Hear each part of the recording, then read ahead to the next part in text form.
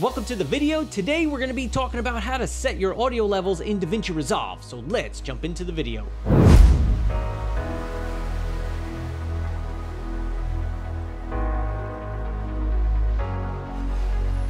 We're in DaVinci Resolve here, and I've already gone ahead and put a clip in my timeline that's got audio attached to it. So this is the clip we're going to use, and I'm going to show you how I would set the levels. So while we play through the clip, we want to watch our meters over here, and I'll blow it up on the screen here for you.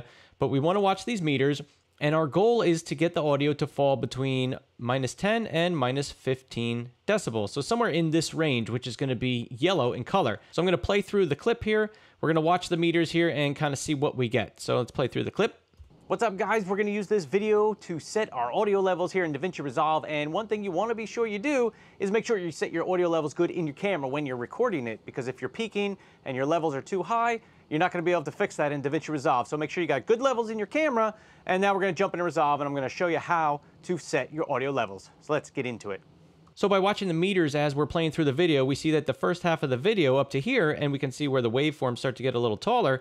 So up to about this point, we fall in the 10 to 15 range, and that's pretty good. That's kind of where we want to be. But from this point on, we've got some peaks up into the red. And when you see a little line stay on the meter here, you're not going to be able to, for example, this right here, that's telling you where the peak of your audio is and how high up it actually goes. So there's a couple ways we can adjust the second half of this clip, and I'm going to use some keyframes to lower the audio for the second half of the clip here.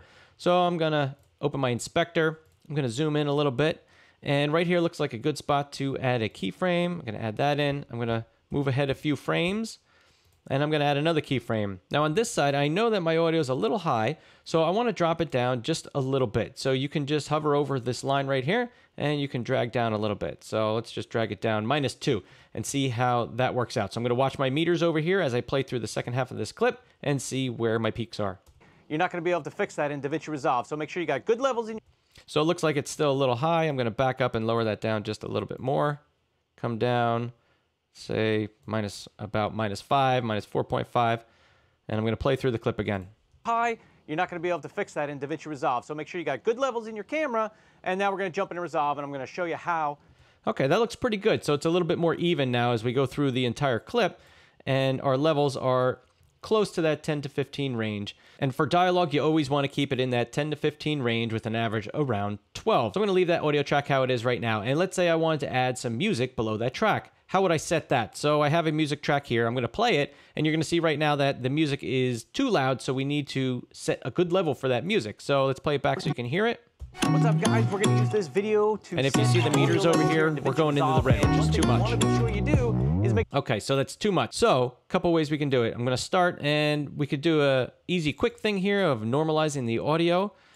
So I'm going to come up, normalize audio levels, and I'm going to just leave it as it is. Sample peak rate program for the option here, and -9 decibels. So it should bring the peaks down to around 9, which should, in theory, give us an average of around 12-ish for the rest of the audio. So I'm going to click that. Now let's play through it and see how it sounds, and watch our meter over here.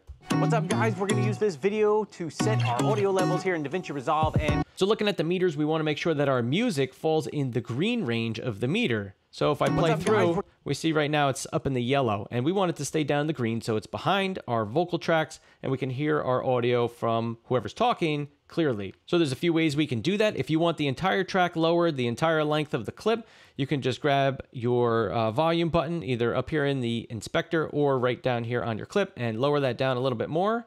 So let's say if I did -15 and play through that and watch my meter, see where that falls. What's up, guys? We're going to use this video to set our audio levels here in DaVinci. Okay, it's peeking into the yellow a little, so I might want to lower it back just a little bit. Maybe we'll do -17, see how that looks. And play it again, watch our meters. What's up, guys? We're going to use this video to set our audio levels here in DaVinci Resolve, and one thing you want to be sure you do is make. All right, so that's not too bad. You can hear the audio. Of course, I would go through and do some other processing, EQ, and all that kind of stuff on the vocal track. But for now, I'm just showing you how I would set the levels. So keep in mind, you want to go through and check out all your audio clips, make sure they all kind of are in the same range, in this 10 to 15 range for your vocals, and a little lower for your music tracks. But once you have all your clips in your timeline kind of in a similar range here on your meter, then you can go through and use your fader here to raise and lower the overall volume of the track. Okay, so that's the basics of setting your audio levels. You want your vocals to be between -10 and -15. and any background music track or background effects, you want it to be in the green area, which is below -20, -25, somewhere down in there. So that way you get a good balance between your two audio tracks. And you can use things such as audio ducking, which I'll leave a link to above. And what audio ducking does is it drops the volume of your music track while somebody's talking, and then when they're done talking, it puts the volume of that music track back up. And I'll leave a link to that above here, so you can go check that out if you're interested in that. So smash that like button if you liked this video, if it helped you out. Subscribe if you haven't already, and I look forward to seeing you in the next video. Maybe you want to check out some more DaVinci Resolve tutorials? You should definitely subscribe over here. Click the little bell. That way you get notified when I put out a new video.